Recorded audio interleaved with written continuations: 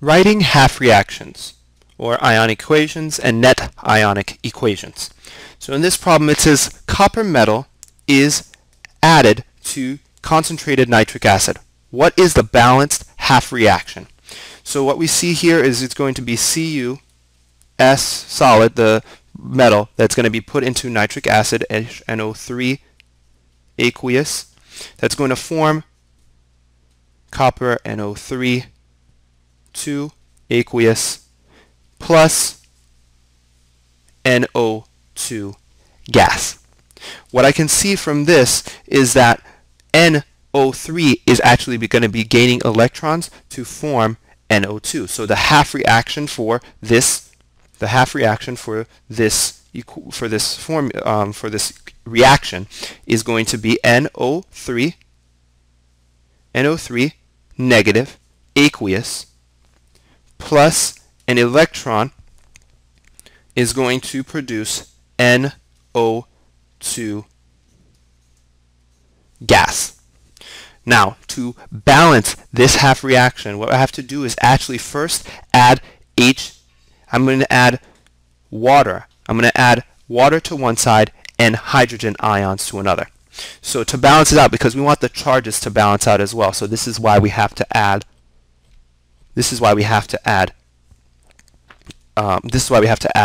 the H positive. So here, what I'm going to do is I'm going to put NO3 negative aqueous plus E, the electrons that it's being added, plus H positive to this side so the charges can start balancing out, and then NO2 gas plus water liquid.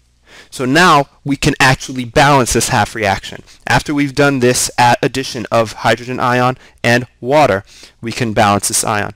We can balance this. So what we see that we need to do is first make sure that we have the correct number of things. So to balance it out, I'm going to make this have 2 NO3. That's going to be 6. That's going to be 6 oxygens, because if I make 2 hydrogens, I'm going to need 2 hydrogens on this side so I can match up the 2 H2Os. But that's not going to be enough, because then we're going to be left with an uneven number of O2. So I can put 2 NO3 negative. Then I'm going to add then there needs to be 2 nitrogens, 2 NO2s on this side. And now that we have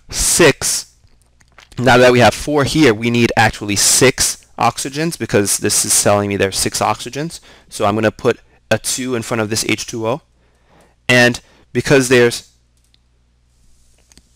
going to be now 4 hydrogens, because this is telling me there's 4 hydrogens, we have 4 positive charges and we have 2 negative charges, and we need to make sure that there are actually 4 and 4 negative charges. So here I'm going to add 2. So now we have a total of 2 negative charges, and then that's going to be 4, which will cancel out the 4 positive charge of H+. And now we have 4 hydrogens on this side, 4 hydrogens on this side, 6 oxygens, 2 nitrogens, and 2 nitrogens. So this is the balanced half reaction.